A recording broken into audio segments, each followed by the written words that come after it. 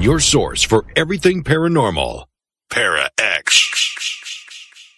The views expressed and the opinions given by the individual host and their guests do not necessarily reflect those of Para-X, its affiliates, or its sponsors.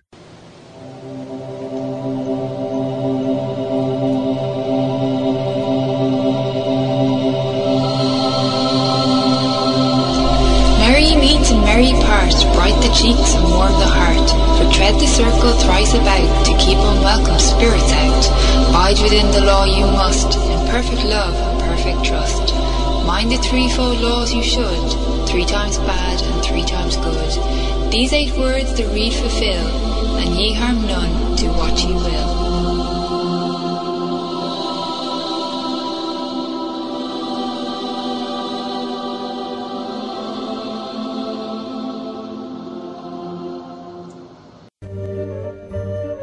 Welcome to Stirring the Cauldron.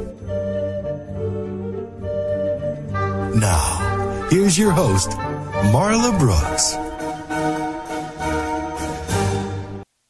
Hey, merry meet everybody, and welcome to Stirring the Cauldron. Now, we're going to do some fun stuff tonight with my guest, TJ Perkins, who is a gifted and well-respected author in the mystery, suspense, pagan, fantasy genre. And she's been writing professionally for over a decade, practicing Wicca for the past 13 years. And as some of you may remember, she was a guest on the show, I think back in April, talking about her book, The Healthy Witch. And tonight we're going to take kind of a healthy approach and do something beneficial for all of us. And I don't think I've ever done a show as in-depth as what's going to happen tonight, because TJ's going to take us through a healing meditation to help relieve stress and anxiety. So get prepared. We'll tell you how to get prepared in a little while. And she's going to be also talking about chakra cleansing before the meditation. And then after she's done that meditation, which is, I think she said about 15, 20 minutes long, so be prepared and get comfy, she'll be answering any questions or comments you might have. So for those of you who aren't in the Para-X chat room for the live show and want to participate live, you've got plenty of time to pop over and join us at paraxradionetwork.com. And in the meantime, welcome back, TJ. This is going to be something that we all need lately, so thank you for offering. Yay! Thank you for having me. I'm so excited to be back. I appreciate the time. Well, I think we're going to appreciate your healing. Definitely. I think I've come up with some really good things that I can't wait to share with everyone. And it might help, especially with all the craziness that has been going on with 2020, and just try to practice it. And even after tonight, your listeners might even feel like they could take it to the next level or simplify it even more or do what I'm going to pass on. Something that works for them and do it maybe a slight bit different. And it doesn't matter because we are all magical beings in one form or fashion. And whatever it is that you do, it will definitely benefit all of you. It will, and not just all of us, but we have someone in chat room, Summer Rain, and she just posted, she said, my husband, baby, and fur babies are all listening with her tonight. Yay! So glad to have you with us. So they're all, even the fur babies, are going to take advantage of this, and it probably will, just by, hearing the voice and the meditation, they can pick up on the vibes because they're very intuitive. More so than Absolutely. We give them credit for sometimes. Yeah, and then, I have some very dear witch friends that tell me that when they meditate, if they can get their cats or their dogs to lay really close to them so they can stroke the fur or just put their hands on them and feel them purring. I mean, all of that resonates deep within your own heart and your soul. And there's that wonderful connection with your fur babies. So that's a really important aspect of meditation as well, and self-healing. Yeah, and it's all energy in a sense, and that's what the world is made up of. And so whether you're an animal or a reptile or, well, a reptile's an animal. If you're human or otherwise, let me rephrase that. If you're human or otherwise, you can still benefit from it because it's the energy that's going through you. Even if they don't understand the words verbatim, they pick up the intent in the energy. Oh, yeah. Okay? So definitely. That works just as well. So before we start talking about a couple of other things, what should those who are listening and want to participate need to do to get themselves ready? Well, when we take our break, we definitely make sure you go to the bathroom and you're in some comfy clothes, and you can either sit or prop yourself up on the bed or just lay down, like in corpse pose. If you do yoga, a lot of people know what that is. You're just laying flat with your arms down, whatever is comfortable. Just get comfy and, maybe have something to sip on, some water, whatever next to you in case you get parched. But that's pretty much all you need to do, and try your best not to think about what you have to do tomorrow. Or later tonight, yeah. Or later tonight, yeah. Yeah, dinner or something like that, yeah. And so people always say, well, I can't meditate because I can't clear my mind. And they can't clear their mind because I think they're taking too much time trying to think how to clear their mind, right?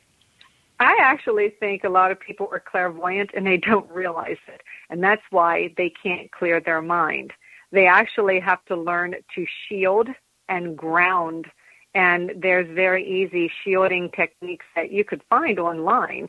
One of them is a tower of light, where you just envision a brilliant, bright white light just coming down, and it comes down to the crown of your head, and it just kind of like rains down all the way around you, and it forms this brilliant white bubble.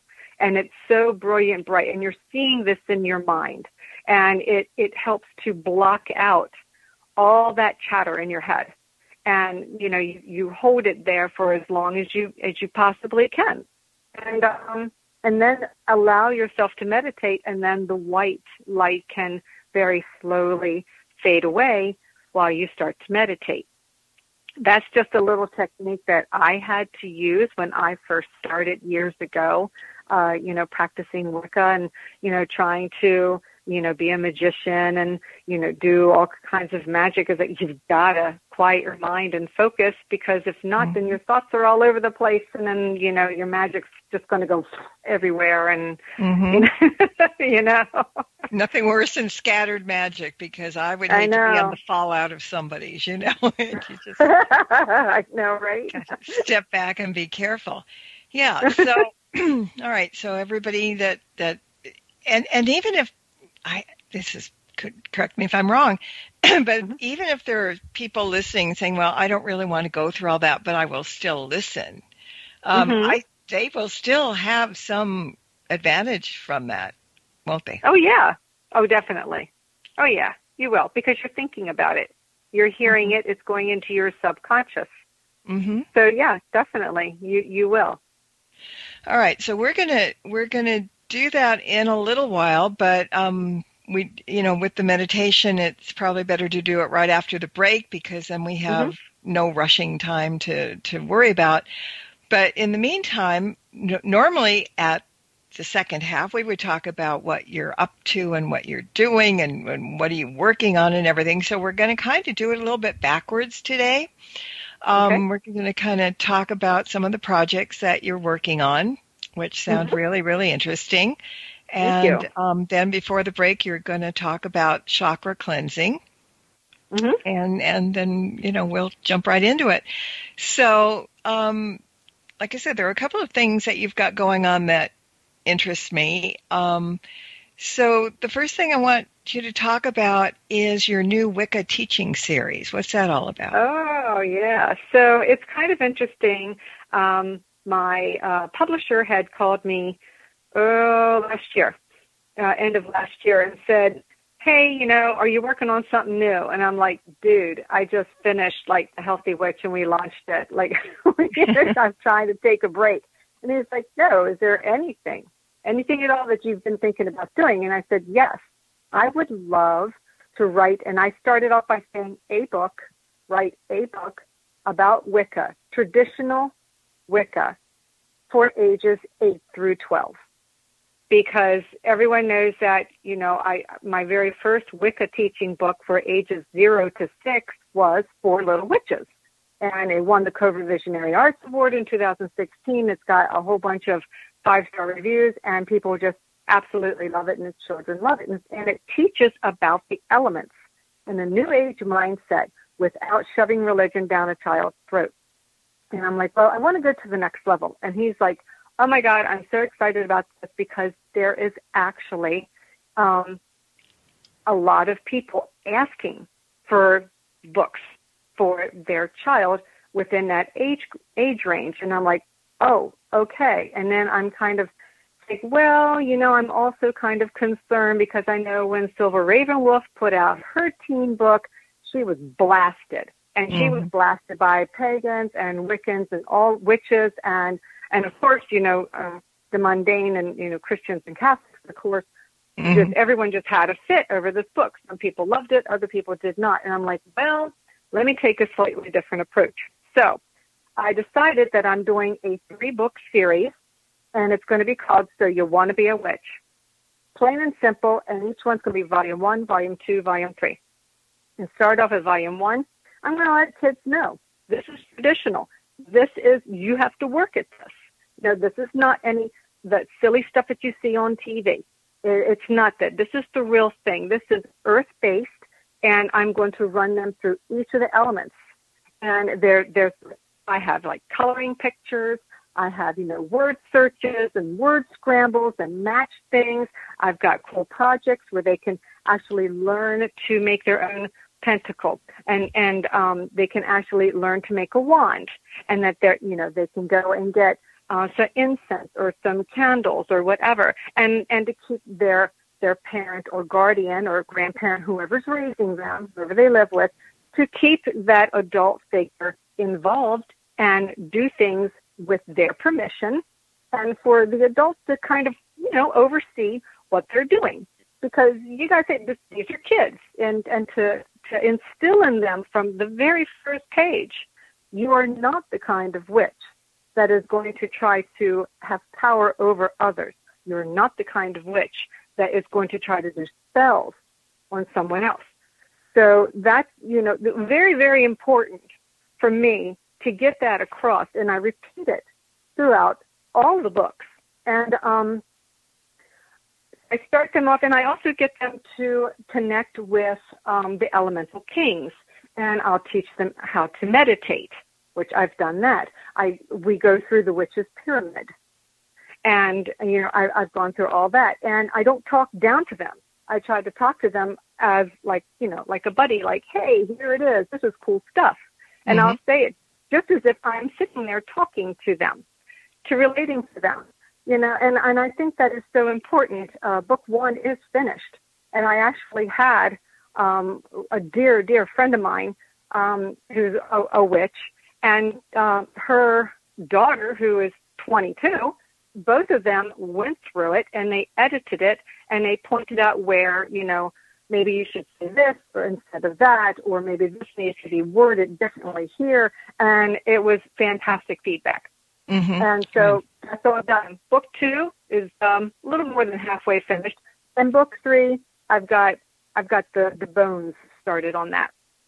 So I've already given it to the publisher, so I'm waiting for response, whether he likes it or what I'm doing. He can see where I'm going with it. Right. Well, it sounds like you're going in a different direction as some, and more user friendly in a sense.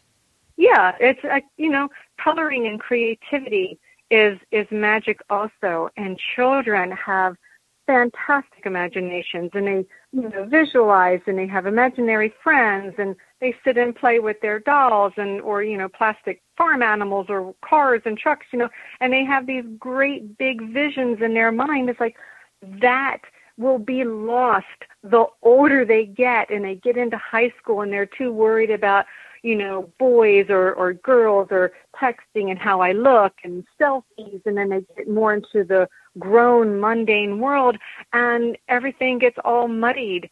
And it's like if you can kind of tap into that and remind them, you are the ones that are going to continue to, move our world and our society forward with this positive energy that all of us hold within us. Learn it now, hold it within you, and don't forget it. And even if they get older and are so wrapped up in their jobs and stuff, they will remember these little things, and maybe when they get home from work or on the weekends, at least once or twice a week, they might still just sit and meditate or, and do something to, reach out to whatever deity it is that they like, that they feel connected to. Mm-hmm. So, I mentioned this the other day. We were kind of talking and about this subject because it can be controversial, and I'm always going to be the devil's advocate just because that's what I do.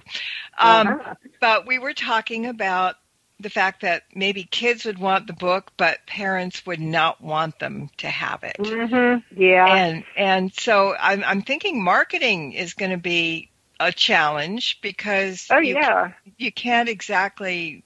Well, you can. I mean, you can go directly to the kids, but it's the parents that are going to buy the book, and so it's like there should be. Sounds like a joke, but there should be a primer that goes along with it to the parent, because if they're willing to jump in with both feet and let their kids do it, or at least get explained what it's all about, maybe some reluctant parents would change their mind. Mm-hmm. It's just go ahead. I was actually thinking, the ones who would buy the book for their children are the ones that, like my publisher said, are seeking for books like this for their child. Right. But again, you're going to have the child that is, Wiccan or pagan or heathen. They've got this book. They want to, explore earth magic, and they show it to a friend.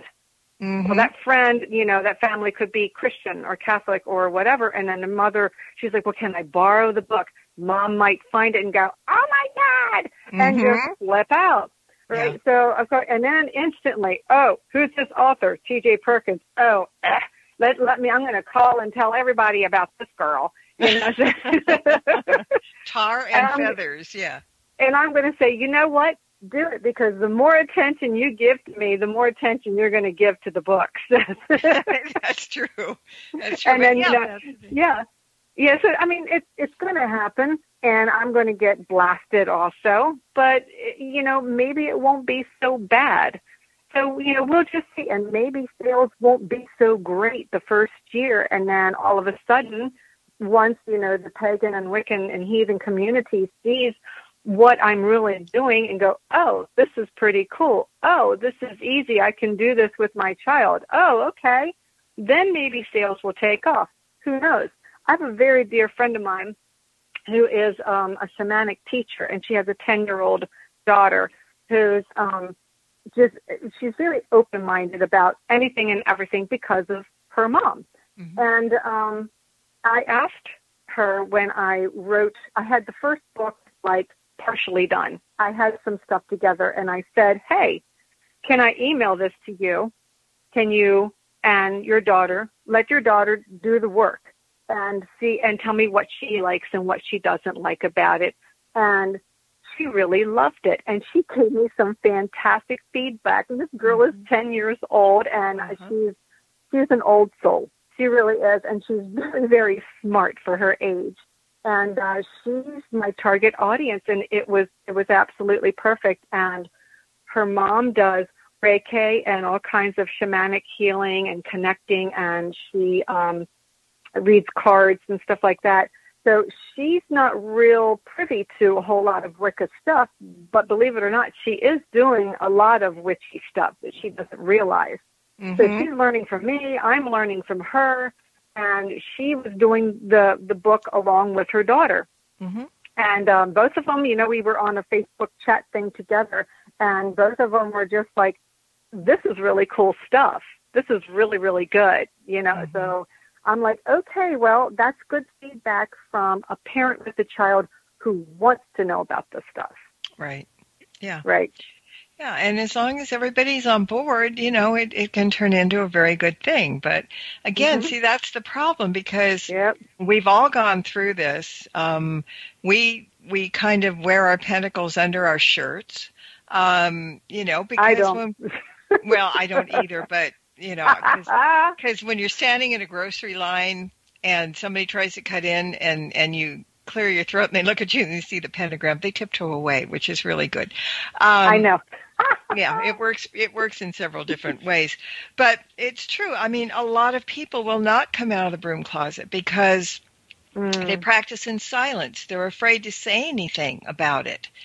And that's always been a problem, that we don't necessarily feel free to express who we are to people because you just don't know what they're going to do. And it took a very long time for the owner of Para X at that time years ago to convince me to do a show. Because just for that reason, it's okay. I'm going to be out in the open. I'm going to get hate mail. I'm going to, whatever. And so, I mean, if I don't know that there's ever going to be a day when we can just freely be who we are and not have to worry about it. But in the meantime, by the same token, it's a kind of a important thing to let people feel that maybe they can say something or be themselves without having to worry. Absolutely. And, I just recently started a Facebook group called 3 Owls in a Basket. And I don't post a whole lot just yet, but I am posting some things. And what I'm trying to do is, since I'm learning so much about the magical systems of shamanism and Hinduism and Buddhism, I thought it was kind of cool to take some of that stuff, like mantras, the different kinds of mantras and things, and mix them with Wicca. And I thought, why should there be just one thing? There's so many different things, and let's just kind of like marry it together. Because when The Healthy Witch came out, and I told you this was going to happen, and it did, I had people like witches say, well, I'm a witch, and I don't believe in this, and that's stupid, and I don't believe in a goddess. I'm just a witch. And I'm just like, and I go back over and I read these things from people, and I try to think, well, where is their head when they're saying these things, these nasty things about, what my work is. And I'm just thinking, what, why are we as magical beings doing what all the other religions are doing? We're segregating our magical systems, and when we're more powerful together. And it doesn't mean that we have to marry all these different things together to where there's just one big gigantic belief system. No, have your separate belief system, but be open-minded enough to know that, just because you're a witch, you can, do mantras and chants from India, and you can, practice Zen and Buddhism and still call in the goddess and the god, or, anybody, whoever you feel connected to. There are witches who are connected to the Egyptian deities. You know what? That's perfectly fine, but yet, that's not what I am. I'm this, right? Don't put a label on it. Who cares? Yeah. So that's what I'm sort of doing. I'm getting there. I'm getting my toes wet with it. Well, good. You have to, because, it's one of these things that I've always thought paganism was lovely, and the way I practice everything, because we embrace everybody else's religion. We don't say that everything else is bad, do what we do. We welcome them. I mean, I've said this before. I know Jewish witches. I know Christian druids, across the board. And so, we're all one, and we all practice slightly different. But if everybody would just kind of drop the labels, as you said, and just kind of respect everybody else doing what they're doing, as long as they're not serial killers. Exactly. Then we'll just be fine. All right. So we've got like 5 minutes before the break. So let's talk about the chakras and fill in. So I wanted to go into it. Whoever might have gotten a hold of my book, The Healthy Witch, on page 82, I have a thing about chakra cleansing. So, I take everything from like the root chakra all the way up to the crown chakra. And I have a list of different crystals that you could use. You could use one crystal for the root and another crystal for the chakra. I just did like a whole list of samples that somebody could pick and choose from. But if you don't have any, that's fine. Use just a clear crystal quartz. Regular old quartz crystal, everybody's got those. Mm-hmm. Good job, So then what I've learned to do, I've been practicing this for a couple of days in a row, and it's been actually kind of cool. So what I've done is I sit like you're going to meditate, or you can sit with your legs straight out, but it's basically best to do this sitting if you can. And then I start concentrating on the root chakra, and then I kind of just imagine I'm grabbing the darkness, anything dark, like the negativity, whatever you want to call it, your stress or whatever. You grab it and you just kind of breathe in, and then you hold it. And we're going to hold it right there at your sacral. Okay, and you just kind of release a little bit of breath, and then you just pull it up again, and now you're holding it at your solar plexus, which is really hard. And because everything really sits at our solar plexus in our heart area. And then you pull it up again, and you're going to hold it at your heart, and then just release just a little bit of breath. So you're building up your breath in your lungs, and you pull it up some more, and you're going to hold it at your throat, and then again, we're pulling all that negative. We're like you're grabbing it and you're just pulling it up. It's like. Did you ever get a glob of hair in the drain and you're just pulling it and you're pulling all that muck and nasty, and it's like, ugh, that's what we're doing. We're going to pull it up, and then finally when you pull it up to your crown, and then you're going to go, oh, and you release it, and you're just going to let it go up into the air. And then normally what I say, anybody can say whatever you want, I don't care. But normally I'll just say, Goddess, please take all of this negativity, or, all this dark energy, and transmute it into something that's good and healing for the earth. And then you just rest and then let your breath go back to normal. And you take 4 nice, good breaths. It doesn't have to be deep breaths, just normal. And you just kind of just let it all go. And you're letting it go. And then the first time I did it, I was kind of like, that's interesting. And then I decided, let me do it again the next day when I got home from work, because work has been lately. And I felt even better. I was like, I think I'm onto something. I did it the third day, and I was like, yes. And I got it all done right before Mercury went retrograde. And I was like, yes, score. But it worked out. And actually, it made me feel really good. And I was thinking, I can't wait to tell everybody about this. Good. So I'd love everyone to give that a shot and see if it works for you. All right, thanks. Now we've got 2 minutes before the break, and there's a question in the chat room from Summer Rain, and she says, why do you feel people put such a big emphasis on a difference between light workers and witches? Oh, my God. I have no idea what's going on in people's heads. I wish, I'm thinking almost, and it could be wrong, I'm thinking some people might have some sort of mental hierarchy going on inside them. It's, I don't understand why, I'm not this, I'm that. And it could just be, society dictating to them in some sort of way, sort of like how society dictates to us by a certain age we should be married, and by a certain age we should be making this much, and by a certain age we should have a home and, 2.0 kids or whatever.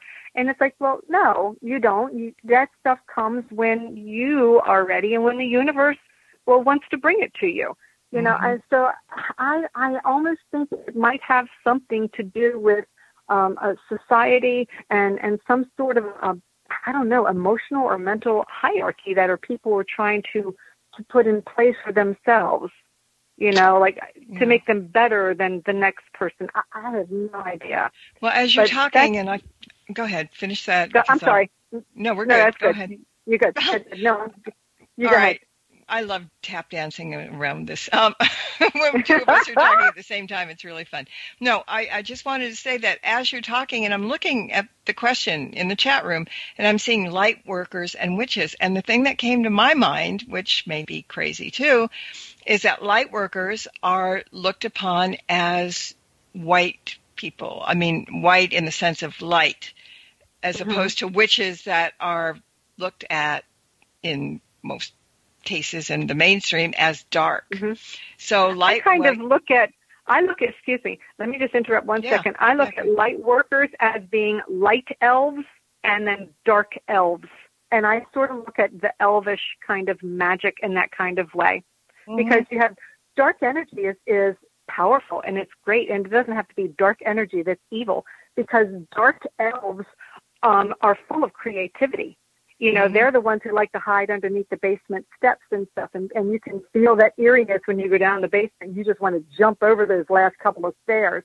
And that's dark elf energy. And the light elves are sort of like the Legolas kind of elves, you know, in the forest and all. But I don't know, light workers and the dark workers. So that might just be, you know, I am good and evil.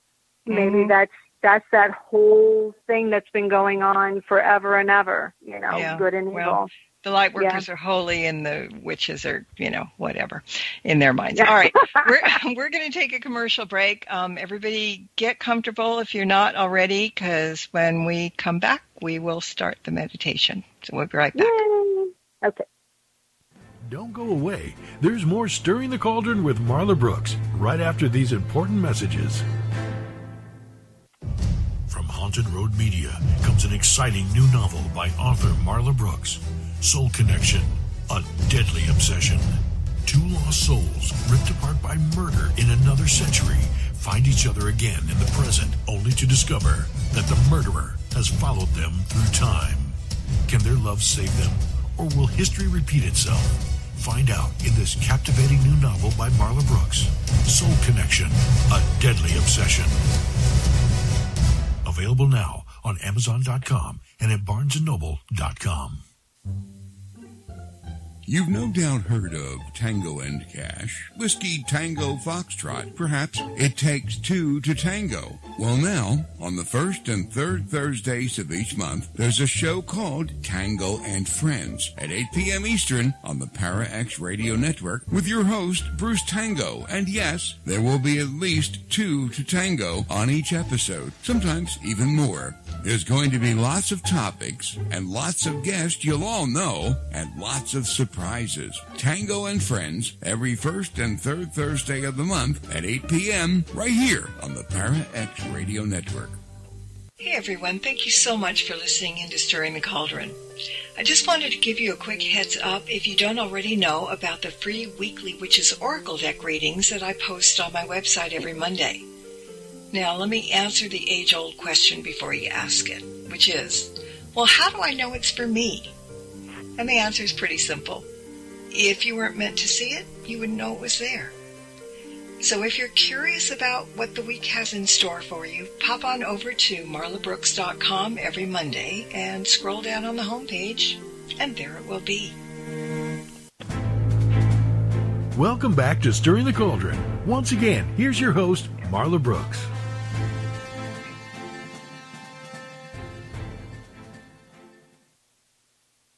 Okay, we are back, and I think we're about ready to begin the meditation. Yep. So I'm going to hand you the mic, so to speak, and okay. It's all yours. All righty, here we go, everybody. So I'm actually going to take a meditation out of a book that I discovered years ago. So this is not something that I wrote. I can't claim this. This is out of a book called Magical Pathworking, and it's Techniques of Active Imagination, and the author is Nick Farrell, Farrell. So if you want to get the book, you can find it on Amazon, I assume. Okay, so there is a meditation that he did. It's in the book, but I kind of rewrote it to where things were in a different order. because it made more sense to me to do it the way I did it, but it is still his work. Okay, so in the book, there is a meditation where you are going to build your own inner kingdom. So this is extremely important with all the anxiety and stress that a lot of people feel. You build your own inner kingdom. Now, this does not mean, oh, I'm going to like hide within myself and hide from the world. No. This is all in your mind, but you're going to find that whatever you can do in your kingdom inside will actually affect what happens in your life. It's very interesting. So let me digress. There is a meditation called Hall of the Hero. Now I want you guys to imagine this hall. It's a big oval-shaped hallway. Not a hallway. It's a hall. It's like a banquet hall. It's like a big medieval hall. Okay? So you're standing at the one end of the oval, and at the other end of the oval is a throne with chairs. On the right-hand side of this big room is 3 doors, and on the left side is 3 doors. There are big tables for feasting and a gigantic fireplace or hearth. There's a throne with a chair on either side, and in front of the throne is a table with a sword. That's your sword. This is what you use to rule your kingdom. On the one chair, it's a seat for your significant other or your partner, and the other chair is for a gentleman named Blaze.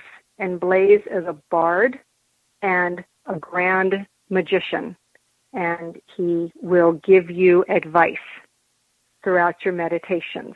Okay? So now that you have an idea of what the room looks like, now Blaze's room actually sits at the very far end of this oval-shaped room, okay, your hall. The end where you're standing, there's a door that leads out, and there is a giant wall, stone wall, that goes around your kingdom. And there is a ladder that leads up to a watchtower, and there's also a magical well, okay, that you can look into. So everybody, I want you to take a deep breath and take it in, and then release. Let it all out. And then breathe in, and then release. And then again, once more, in, and let it out. You see yourself sitting comfortable in this meditation. A white mist rises up around you and begins to swirl.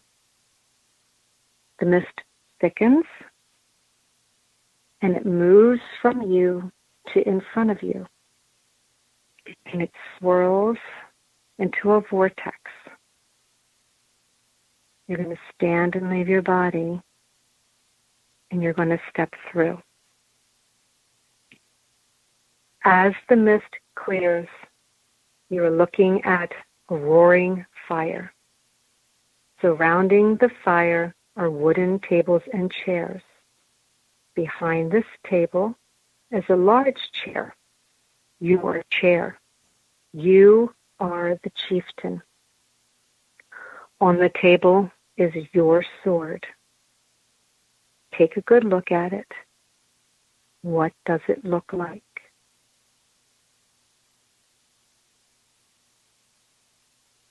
With this sword, you rule your tribe and territory.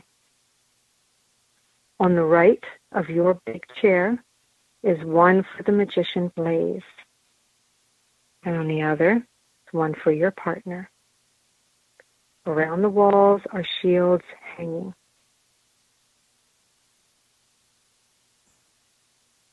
You notice the 3 doors on the right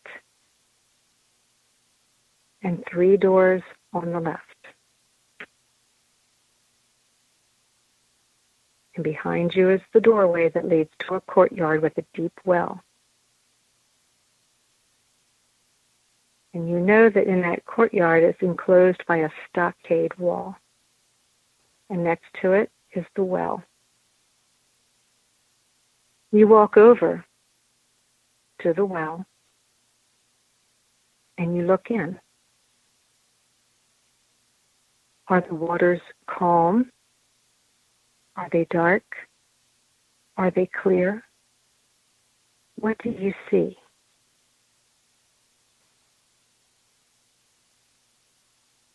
Now climb the ladder. When you get to the top, walk the perimeter of the stockade and notice if there are any holes in the wall, or have parts of the wall been destroyed or crumbling by a poor state of repair.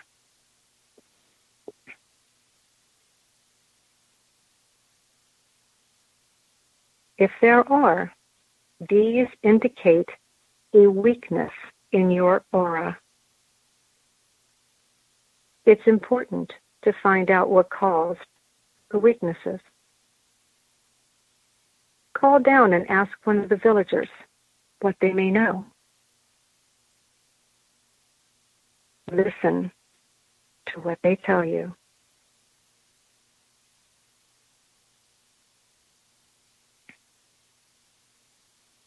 Now you must gather together a group of woodworkers and laborers to fix the holes you discovered. Some will ask for payment in kind, and some might ask for money. Listen closely to what they say. What the workers ask for in payment will give you a clue as to how the problem can be fixed deep within your psyche.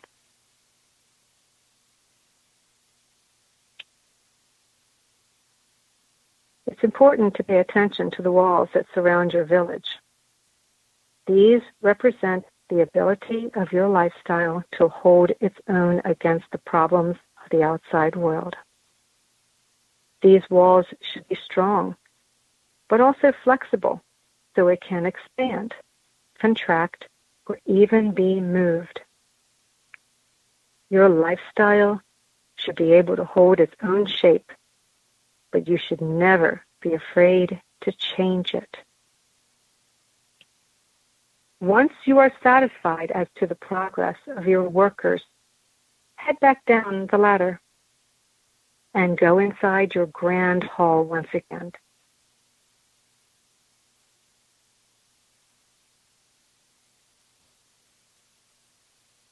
You pause and observe the doors to the 3 rooms on the left side. And now observe the 3 rooms on the right side of the hall. Are any of the doors open or closed? Are there weapons lying about? Are there warriors hanging out in your great hall?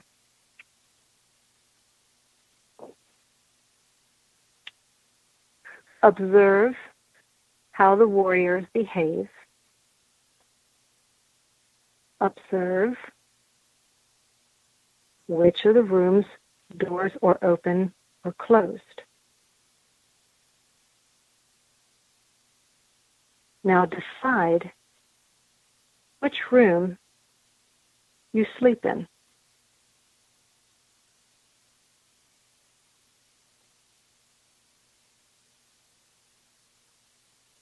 Once you are satisfied, you walk towards your chair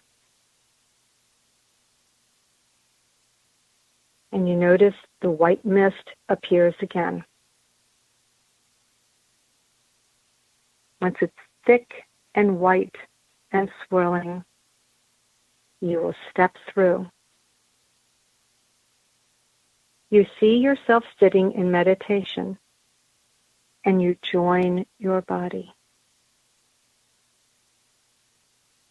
Release the breath.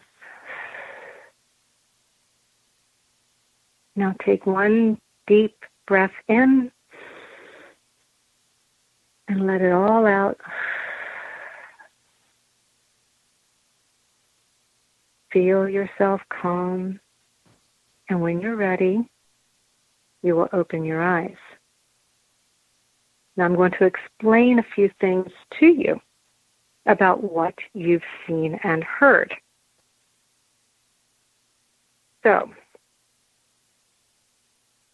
if any of you might have seen Blaze, if he was walking around, he might have come up and said something to you.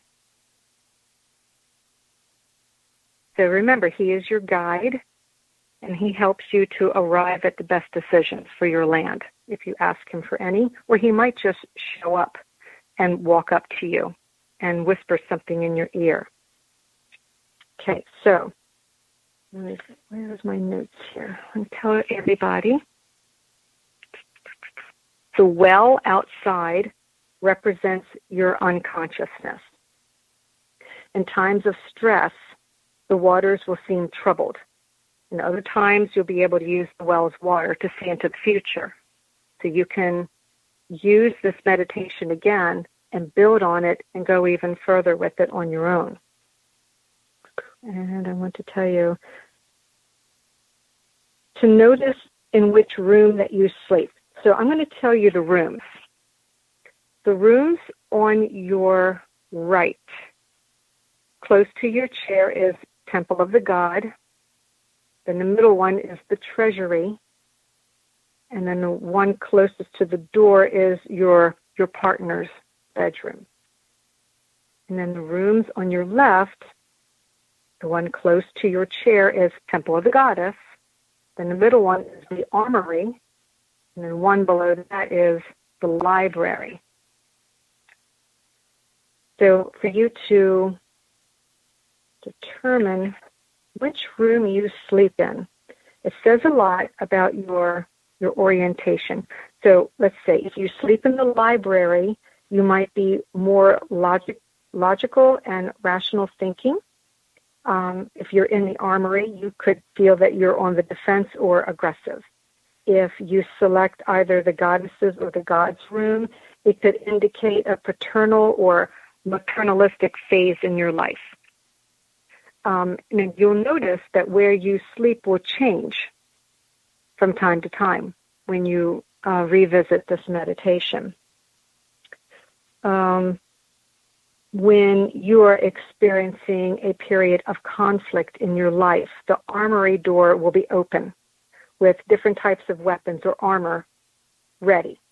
Okay, if there's a sword there, it means that you'll have to fight with your adversaries like close up.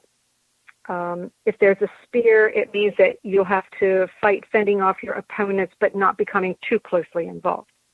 And if there's a bow and arrow, then that means that you're going to fight the conflict from a distance. So you'll have to kind of think of this as, what did you see? What's going on in my life? And how would I handle that situation, or how should I handle this situation now in modern times and not medieval times, because, of course, we're not going to run around with a sword or a spear into work to deal with somebody who's totally on your nerves. So people who also enter your hall are almost universally aspects of your personality. So let's just say there's an arrogant warrior who likes to, be mouthy and is insistent on making a conflict. So you have to figure out how you need to bring that person in line because you are the chieftain. So then you should also check to see how the warriors respond to your decisions. You're not going to make everybody happy, and you know that. But Blaze can always show up and offer you suggestions on, a better way to resolve a conflict. Let's see here. So you're going to find, it's one thing to keep in mind, all right? Things that change in your hall will gradually change in your own personality. When your own personality starts to change, things all around you in your outside world begin to change. And when I first got into this years ago, I was like, yeah, right. But it's so true. So, and it's very interesting. So as you guys did this meditation, I hope that you kind of took mental notes. Remember, you can do this again. So when there are holes in your stockade, in your wall, if the wall has been, let's just say, your villager said that the hole was knocked down because of a giant. An example in the book was that there was a woman who was in an abusive relationship. And every time she did the meditation, the villager said, oh, it's easier just to leave that big gap in the wall because the giant just comes through knocking everything down every time, every day. So once she began to stand up to her abuser and make plans to leave, and actually separated her from the situation, as she was going through doing those steps, she was still doing the meditation. Her villagers were actually patching up that big gap in the wall. And so you can see the correlation between the two. So I always thought that short story was like a really good example. So that's it for the meditation, and I feel that we should still have enough time for questions and answers. How do you feel about that, Marla? There's one that came in from Kat, Okay. and she says, what does it mean if the water in the well is wavy and you can't see? Okay, if it's wavy, okay, so that means that there's turmoil. There's something going on in your life that's kind of bothering you, and you can't figure it out because the water's too dark for you to see into. I kind of look at the water like you do with dream interpretation. When the water is dark or muddy or it's really rough, there is turbulence of some sort in your life. So this well, remember, this is your unconsciousness. And you can actually see the future in this magic well when you can get things calmed down. So there's something going on. There's something troubling you right now. You can't put your finger on it, but there's something bothering you. So therefore the well is telling you this. And how was her wall? How did the wall look? Intact. Yeah. Her wall was intact. Okay. So did her villagers seem happy and prosperous? That we don't know. Okay. So it's like you have to kind of there's something going on. There's something that she's not quite happy about something, but she can't figure out what it is or why. Don't let depression or any type of loneliness get to you. You could be lonely even if you're with someone, you know. So maybe take on a project, maybe force yourself to do yoga or stretch or work out or something to try to work off any type of anxiety that's going on. Oh, she just said that the villagers seemed calm. The villagers seemed calm, okay. So that's good. Maybe have a festival. Maybe everybody should have a festival next time. Change the mood or something. Yeah, change the mood. And here's the thing. We got like 3 minutes, but okay. I just, we're putting the podcast up. People can listen to it. And if you listen, the more you listen to it, the more it's in your head. You won't have to follow that meditation from the podcast. It'll be in your head. You'll know what to do. You'll know where to go. You already stuck in your mind. There's the well, there's the wall, there's Blaze, there's the villagers. And There's the rooms. Don't forget and the rooms. Yeah, that's important. And so once that's in, all you're going to have to do is just sit back and relax and watch the story unfold, because your subconscious is taking over, and it'll be so much easier. And it's a quick way to meditate without having to worry about clearing your mind and, you know, all this stuff that we talked about before.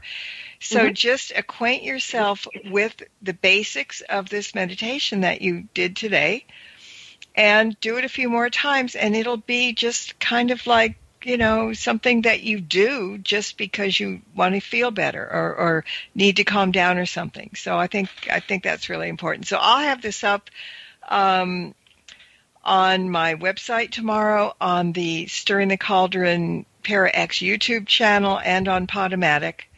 And I'll post it, post podcast on my Facebook page too. So, I mean, anywhere you want to find it, it's on iTunes. Get it, and just use the second half of the show as kind of like the learning curve, and let your imagination take over too. It will kind of just click into gear. And yeah, I think that's great. So thank you for absolutely for doing this. I mean, it's something, you know, we've done people doing guided meditations in 5 minutes, but never, you know, something quite this in depth. So really, really much appreciated. Now, where can people find you if they want you? Oh, they can find me on stuff. Yes, well, they can find my books on Amazon. So just look up T.J. Perkins author, and all of my books should come up, including my author page. They can find me on Facebook, T.J. Perkins, and also my group is 3 Owls in a Basket. Why, I don't know. I was just told to use that. The goddess just told me. That's cute, though. Yeah.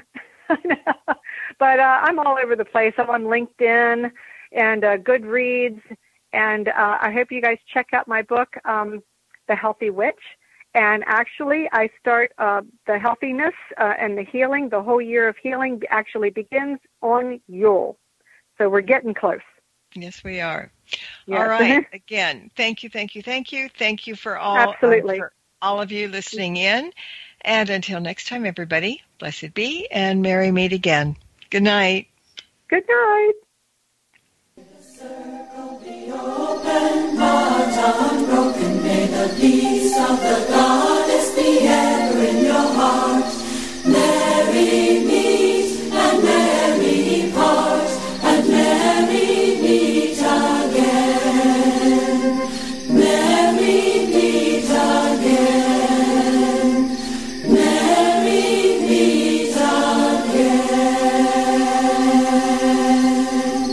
Thank you for tuning in to this episode of Stirring the Cauldron with Marla Brooks.